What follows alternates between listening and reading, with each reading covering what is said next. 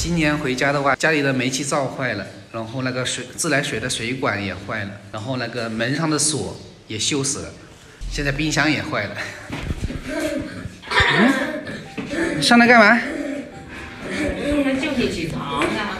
这不起来了吗？起得这么干嘛9点多了，你还不要起来啊？起来又不用去上班呀。上班早点起来也有点事啊，等一下客人来了是不是？你等下去街上买个冰箱来，家里的冰箱坏了。冰箱也坏了吗？这个门上的锁都坏了呀，那个电热水器也坏了。电热水器也坏了。这些里面的管子全部哦，对了，坏了。这个煤气灶也坏了。煤气灶也坏了。现在冰箱也坏了。是啊，冰箱昨天晚上我说怎么去拿点那个肉出来，我说怎么坏了啊？等下去买啊，那小一点的，冰这么大。不要去买了放在这里又会烂的。那家里也要有一个呀。有一个你今天用了放在这里不用了，还不又坏了？反正就这2天就算了，还有几天待在家里啊？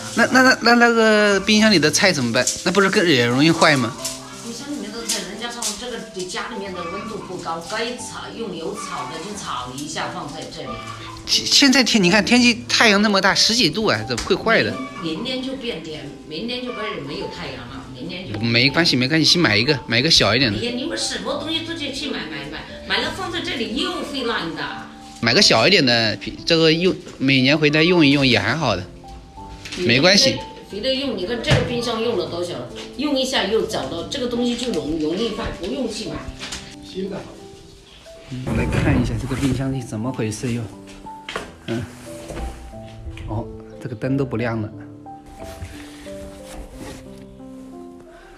哎，今年回家的话，确实是的，家里的煤气灶坏了，然后那个自来水的水管也坏了，然后那个门上的锁也锈死了，现在冰箱也坏了。真的，这个家里还是要有人住，有人住才有人气，没人住的情况下，这些东西都容易坏。也不管奶奶了，还是去买一个，要不然的话，家里的这些菜放到哪里去，也容易坏。等吃了早饭的话，去买啊。你去，我带你去啊，我带你去，你价格挑便宜点的就好了啊。带你去，啊，由你去决定啊。人不在家，什么东西都会烂。这个灶台不会烂是吧？这个锅都锈了，锅都一窝，这个上面都漏水了，都一窝水在里面。这不是好的吗？没有漏水。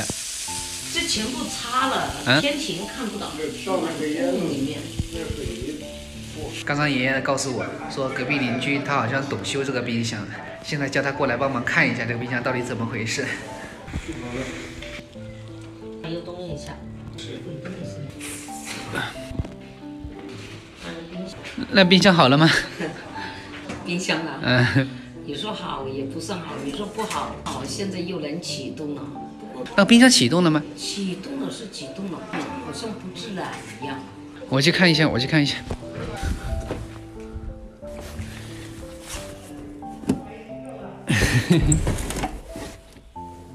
这个最底下它都不冷了。不冷，反正还是借的那个冰还是有在里面。可能功能就没那么大了啊。只要菜不会坏就是可以，是吧？好吧。最后还是决定不买了吧，因为这个冰箱的话，你说它不制冷嘛，那最底下的冰还没有化。